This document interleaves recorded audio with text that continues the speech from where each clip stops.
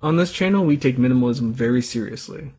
And so when a viewer of mine actually commented that I wasn't being minimal enough, first I dismissed it, but then I started taking it seriously, and I was thinking, maybe that is the case.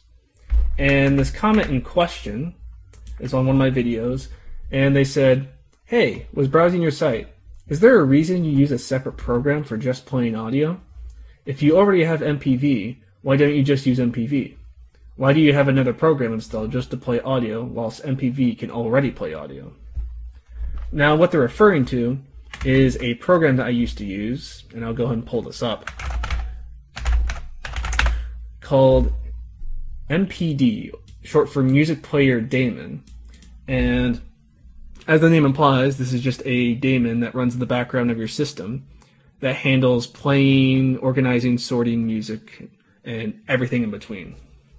And it's great for playing music in the background, and there's many different clients and interfaces that you can use to interact with it.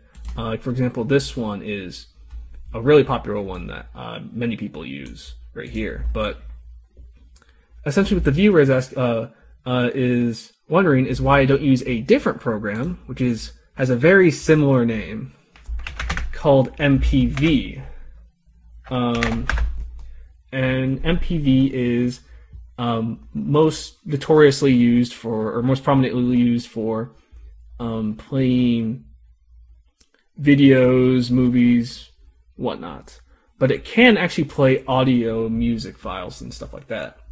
In fact, I'll go ahead and show you.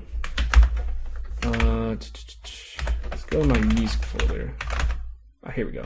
Let's play this music file. As you can see, it gives you a nice user interface for everything and a thumbnail for the music. And so I kind of gave this a thought, thinking, maybe this is actually a pretty good way to play my music. And so I actually found a script to do this for me. And it's a script that I just called music.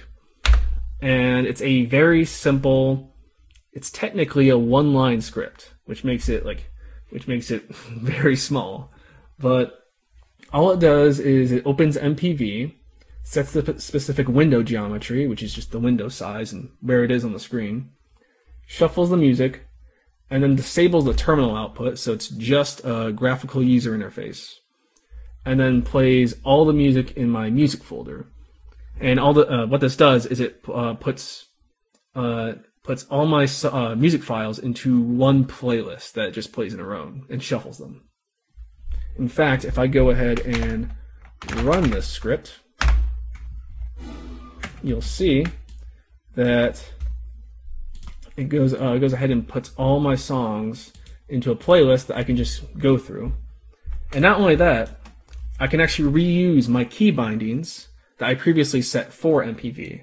So for example, if I press uppercase H, I can go through all the songs in my playlist, which is just mostly Phil Collins music right now.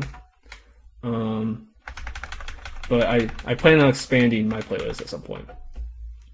Or I could use the Vim keys to go through the track, or volume keys, etc., etc. And so all my key bindings that I previously set carry over, which is such a huge hassle. Instead of having 50 other config files for just a music player, I can have one config file for both my music player and my video player, which, if you ask me, is pretty minimal.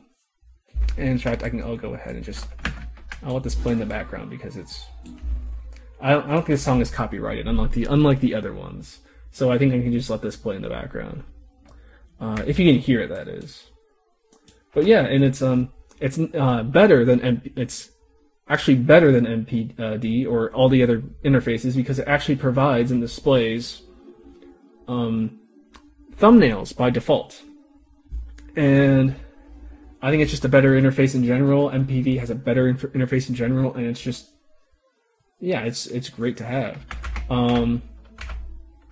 Yeah, and so this was sort of like actually, I'll turn that off. It's sort of an exercise in minimalism, I guess. And this whole experience just really made me think that sometimes the best solutions are the simple, not only the simplest ones, but also just right under your nose, and you don't realize it until, I guess, in my case, a viewer told me about it. And yeah, so I think this is a really interesting experience. But yeah, that's all. I will see you guys in the future.